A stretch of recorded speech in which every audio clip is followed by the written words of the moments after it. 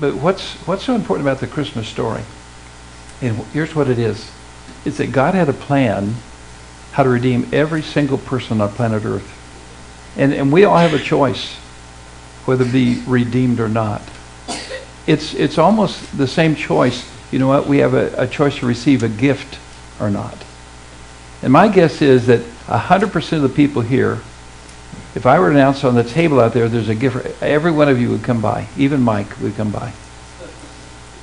But isn't it amazing that God, the best giver of any gift, sometimes people refuse to accept his gift. And so I want to look at several things from the scripture. Micah chapter 5, you know the verse, don't need to turn to it. But thou, Bethlehem Ephrath, though thou be little among the thousands of Judah, yet out of thee he shall come forth unto me, that is to be the ruler in Israel, whose goings forth have been from old and from everlasting. In other words, it will come from Bethlehem. It was a plan of God from the very beginning. And then in the book of Luke chapter 2, notice just a couple verses, and this is in beginning in verse 10. And the angel said unto them, Fear not, behold, I bring you good tidings of great joy, which shall be to all people. Notice that not just the Jewish people, not just the people of Bethlehem, but to all people.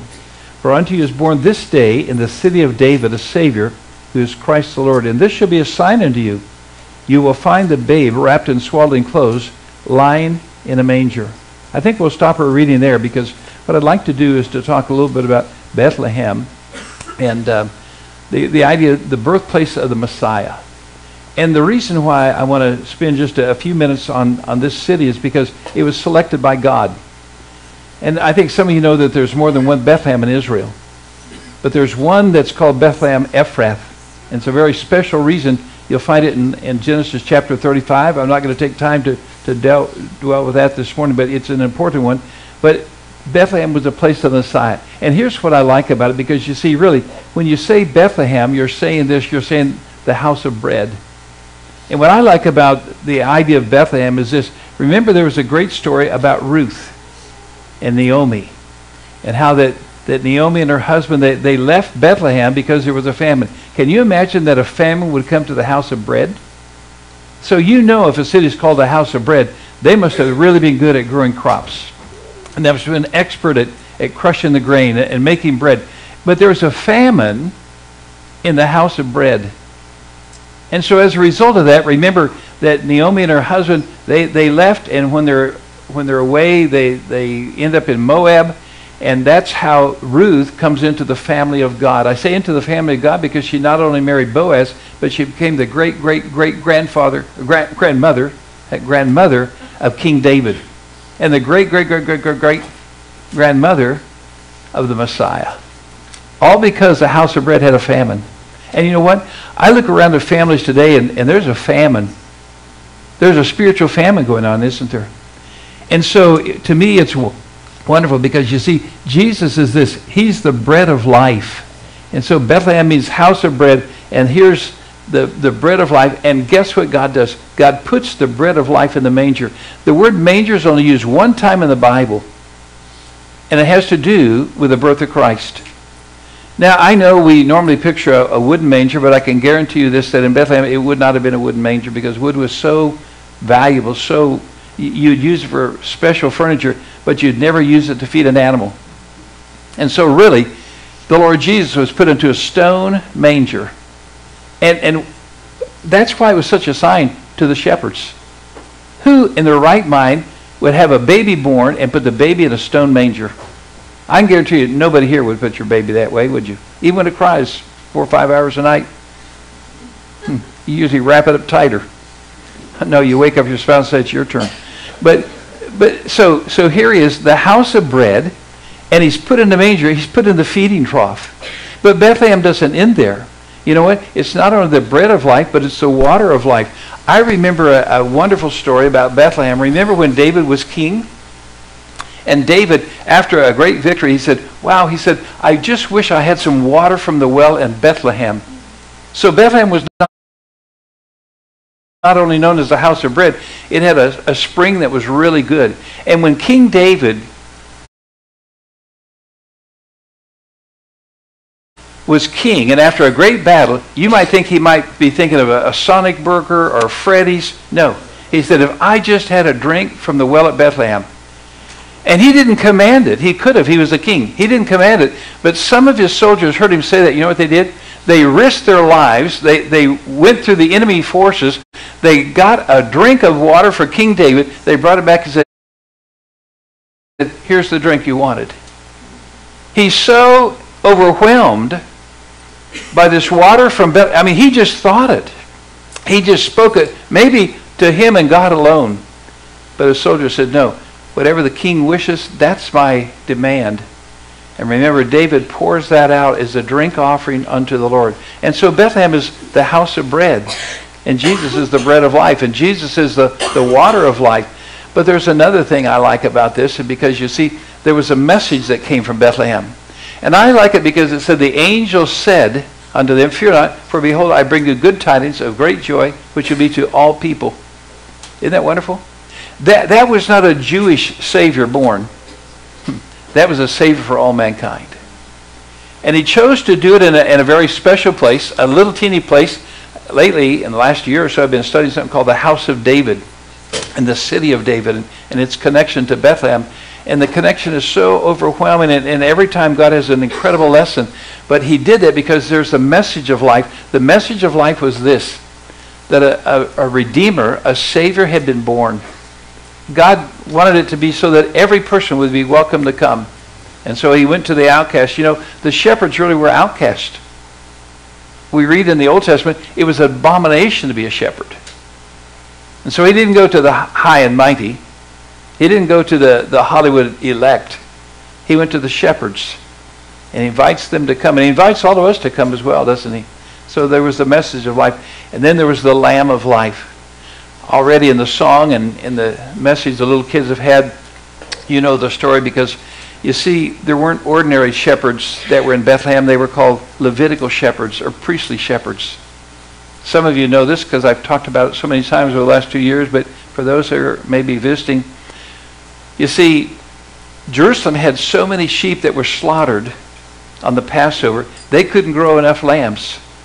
So Bethlehem was not only a house of bread, it not only had a great well, it had Levitical shepherds, shepherds that grew sheep, bred sheep, especially for the Passover. And so what they would do, because they were so important to make sure that the lamb had no blemish, was spotless, was perfect. So when the shepherds would see a lamb that was born, they would wrap that lamb up, because you see, this is a cave. It's like a shepherd's cave. And just like the tomb of Jesus, it was hewn out, because it would start as a solid piece of rock. They would take out a square, they would put it on top, and that would become the building. Take another square, and pretty soon you'd have a building on top, and you'd have a cave down here. That was the stable for the animals. And so in the cave, there would be sharp edges all around. And those lambs, if they got a nick on their ear, if they got a nick on their leg, if they just got smashed against the side, they would be unacceptable as the Passover lamb. And so here's what the Levitical shepherds did. They took every one of those lambs that were going to be a Passover lamb, they wrapped it up in swaddling clothes. So when the message came by the angels to the shepherds, said, hey, go and look for a child that's in a feed trough and wrapped up in lamb's clothes, they said, we got to go see this sign. Wow. Do you see how God orchestrated this? But you see, there were two uses for swaddling clothes. Both of them signified death. One, if you were a lamb wrapped in swaddling clothes, when they wrapped the lamb up in swaddling clothes, it was a sign, this lamb is going to die. And when a person was dead, at the graveside, they'd wrap him in swaddling clothes, and it said, this person is dead. And so the angels not only announced the birth, but they announced the birth of a lamb that would die, and of a Savior that would die on the cross for my sins and for your sins. And so he's the Lamb of life as well, isn't he? And then there's another thing that I'm reminded about Bethlehem, and these lambs that were born to die, well, they would give way to gifts for a king. You see, it's interesting that the wise men came. And last week, Mark gave a wonderful lesson. I'm going to come back to this one here in a minute, these gifts of gold and frankincense and myrrh. But just for a moment, let's go, because it's interesting, because when the wise men came, I know I may bust your bubble, but they didn't follow the star. Read it carefully. They saw a star. Now, last week we learned in the message that Mark gave that they were from Persia. And we saw that Daniel was captain over the astrologers and the wise men. And I believe that Daniel taught them some things about the Scripture. You know what they did? They followed the Scripture and they found the star. Bear me out for just a second. Because remember, the story is told in Daniel, prophetic book, interesting book, chapter 9. And there God told to Daniel things that will happen when the Messiah would come. And he talked about 490 years, and he said something special will happen at the end of 7 less than that, 483 years. And the wise men knew they were coming, that the plan of God was coming. They followed the Scripture. They saw a star in the east, and it reappeared in Bethlehem. And they go there because they followed the incredible words of God. It wasn't 3 wise men. Last week there were 3 gifts. But usually those wise men traveled in caravans between 30 and 300 people. So when they came to Herod, Herod was afraid. They said, we're here to see the king. We're here to see the king that was announced hundreds of years ago. And Herod says, wow, I thought I was the king. And so Herod goes into a little bit of a fit. Now, I just want you to see this, that when these wise men came, you know what they did? They brought their brains. They had to figure out what God was saying in His Word. You know what? There's some people today, and they listen to the Christmas story, and they leave their brains at the back. Because they need to understand God had an incredible plan, and we need to think through the plan of God. They brought their bank book.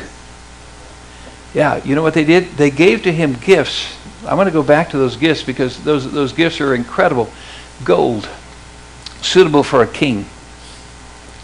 If you would have 30 to 100 or 200 men that came that far, do you think they had a pile of gold? I do. I don't think Mary and Joseph had any problem paying their taxes. I don't think they had any problem living. I don't think they had any trouble fleeing to Egypt. Why? Because they gave them gold. They gave them frankincense. Frankincense, I won't take the time today other than say, it's associated with the priest. It has to do with the smell. It was always with a sacrifice. It was an incredible smell that sweetened every sacrifice. Myrrh. It was a burial thing. It's associated with the prophets. You see what they were saying? That we need to bring him gifts that are suitable for a prophet, a priest, and a king. And Jesus was all of those. And then what is interesting to me, they go to Herod. And now Herod had quite an ego. Matter of fact, I'm going to show you another picture, because see the place that says Herodian? Well, Herod said anyone can build a castle or a palace. And by the way, I think he had 11. He said, I don't want another palace, but he said, no one can build a mountain. So he built a mountain. So he took a mountain close to that. He took the top off and he made the Herodian, and then he put a palace on that, just to show you what he could do. And so when the wise men come, I don't know if they were in the Herodian or if they were in his palace, but I know this sooner or later, because he asked the chief priest, he said, where will the Messiah be born? And they said, the scriptures say, the prophets say, in Bethlehem. So the wise men go to Bethlehem, and there they see the star above the house that the child was in. And I'm sure that if Herod was in Jerusalem, I bet he went to the Herodian 3 miles away from Bethlehem. Right under his nose, he's looking for the baby. And the wise men escape, and Jesus escapes. And you know what Herod does? He orders the murder of children. See, he missed it 3 miles away, and he missed Christmas. You know what? You can miss Christmas. Because, you see, the wise men came searching, and they were open to receive. And I hope that you as well come searching and looking for it. Here's what it says about Herod. It said that he sought diligently the information concerning the birth of the king. And then it said he sought diligently to find him. Diligently, he sought it for destruction. Not because he wanted to receive it. He sought because he thought, you know what, if this baby is my competition, I'm going to destroy it. And then there's another one. Bethlehem reminds me of the unspeakable gift. The best gift is not under the tree. The best gift was on a tree. It's the Lord Jesus. You see, you can have an incredible gift, and if that gift is the most incredible gift that you've ever dreamed of, and you never unwrap it, the gift does you no good. And you can have an expensive gift, a lifetime occupation of mind to have this, and if you never receive it, it does you no good. And do you understand that Jesus came as a gift? The Bible says it's unspeakable. There's no word to describe how great he is, and it all began in Bethlehem. So let me ask you this. That little baby that was put there in Bethlehem in a miracle way, taxes at just the right time, famines at just the right time, wise men at just the right everything, God's perfect timing. You know what it says in Galatians? In the fullness of time, when the fullness of time was come, God gave his Son, and he gave us that gift. Let me ask you this. Have you ever received it? An incredible gift. And it has your name on it. Because here's what it says. Whosoever will may come. And so I don't know what your condition is today, but I know this. That it's just as important for you to receive this little baby that was born in a special way as it was for the wise men to find him, as for the shepherds to find him. He is the bread of life, and he was born in the house of bread. He is the water of life. He was from the city that had an incredible well. He is the Lamb of life. He was the Passover. He was the original Passover lamb. He was wrapped in swaddling clothes, so you'd know he was born to die. He was wrapped in swaddling clothes, so you knew that he was going to die for our sins. He was born in the right place, prophesied by God all the way back in the book of Daniel, all the way back in the book of Micah, exactly as God said. Here it is. And he did all that. You want to know why? Because he wanted you to know today it's not an accident. God had a plan. And his plan was to make it so that no person would not know how to come and accept Christ as their Savior. Have you ever done that? Because you see, that's what makes Christmas real. I don't know about you, but when you walk by these stores in the mall and they got these Christmas trees and about 50 presents under them, I'm not very interested. But when you go to one and it's got your name on it, you say, okay, now we're talking. Yeah. And guess what? Jesus is a gift, and it has your name on it. Receive him today if you never have. There's a song that is associated with this. It's on page number 145. And so Little Town of Bethlehem, and we want to close our meeting today and sing that. And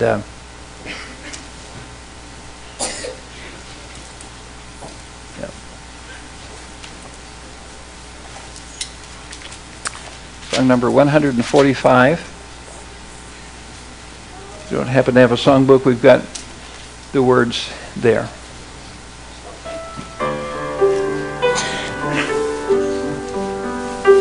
Oh, little town of Bethlehem, how still we see thee lie.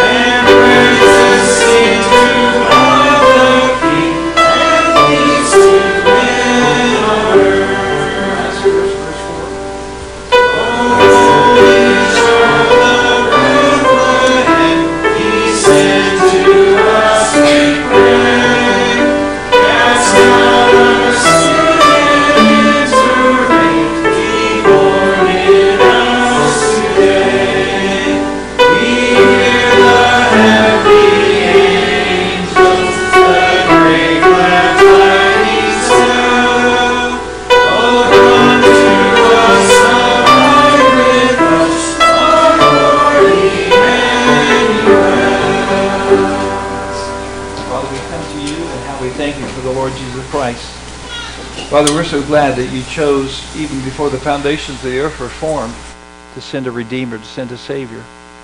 And Father, what a plan, that he would be born into the right family, that he would be born really into poverty, because that way every single person would be able to seek him and touch him and to receive him.